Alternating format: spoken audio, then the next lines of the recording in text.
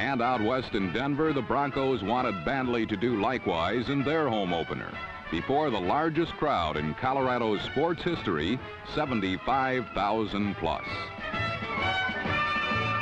At times, the visiting St. Louis Cardinals self-destructed, making Denver's task easy. But for the most part, St. Louis just plain old couldn't move against the defense fast gaining recognition as one of the NFL's superior units.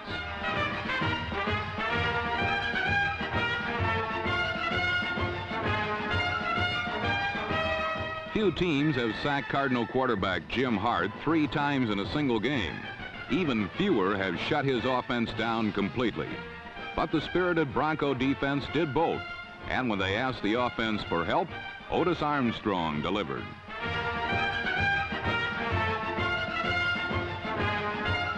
Denver 7, St. Louis nothing. Hardly a thing of beauty.